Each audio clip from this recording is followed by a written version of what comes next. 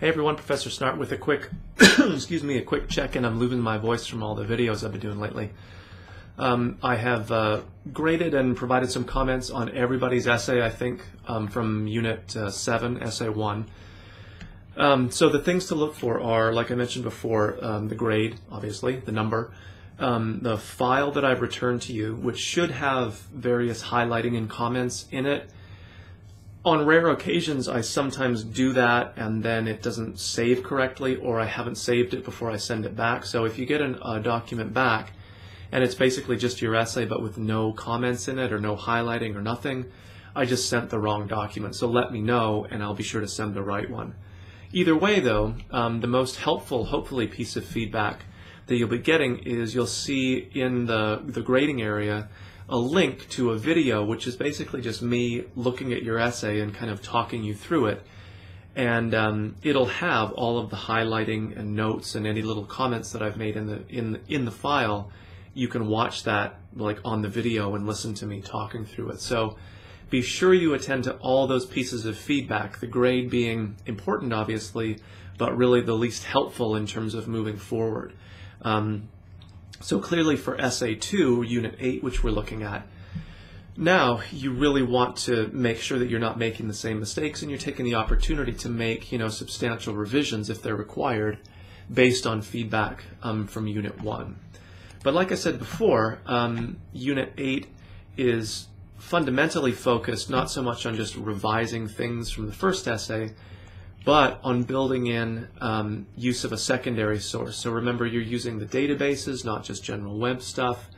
Use the databases like we've used them before. Go in and simply search for articles about your particular short story.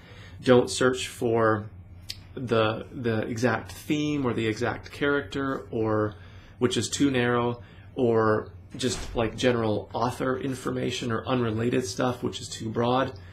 What you want to do is find articles that address your particular story and then find comments or interpretation from those articles that you can then weave into your essay and kind of make them fit in your particular thesis and your particular interpretation. So that's the work that you really have in front of you, is finding the material but also reading it effectively and integrating it effectively into your essay. So I'm just looking at Unit 8 then. It's all hopefully laid out pretty clearly. And then just clicking into due dates. We then have, let's see, it's Unit 8, Essay 2, is due Monday, Feb 17. So still, I'm recording this on Wednesday. So hopefully you're getting feedback in lots of time to be able to really, spend some time with it, figure out, are there some overall strategies for revising that you really need to pay attention to. And then, in addition to obviously integrating the source, really taking the opportunity to make those revisions, to make the essay as strong as it can be. I'm primarily looking, like I said before, A, that you're not repeating mistakes, so you really did revise, but B, obviously the use of that source. Remember that the source is integrated throughout. It becomes part of your essay.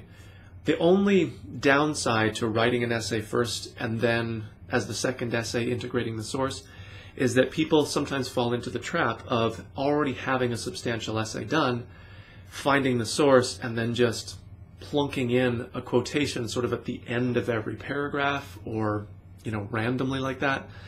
You really almost want it to feel like the source you're integrating was there from the start, right? It's like an organic part of the essay. So be careful about how and where you use it so it's not too mechanical or just sticking out like this thing that you did add on, even though obviously we are kind of adding it to an existing essay. All right, so if you have questions about the feedback you're getting or anything doesn't seem like it's working correctly, be in touch with me. If you have questions about Essay 2, you want to clarify the source that you found, anything like that, now is the time to be in touch with me. So any questions, concerns, I'm always here. Feels like I am always here sometimes. But otherwise, I'll check in with everybody, and I look forward to reading essay number 2.